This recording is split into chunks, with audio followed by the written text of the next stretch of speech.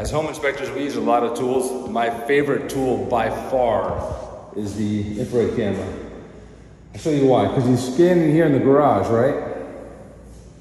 All those areas right there I've already determined not elevated moisture. However, right here, you can kind of see where they've done some patching, right?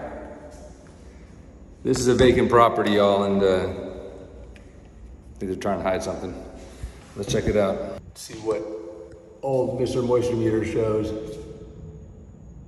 Yeah, look at that. 61%. Still active. Now, if I had to guess, I think the AC handler's upstairs right there. That's a usual suspect. This is a 2-story townhouse. Or actually, it's a 2-story standalone unit. So let's take a look at the AC handler, see what's going on there. If your inspector's not using infrared, find someone that does. Take it easy.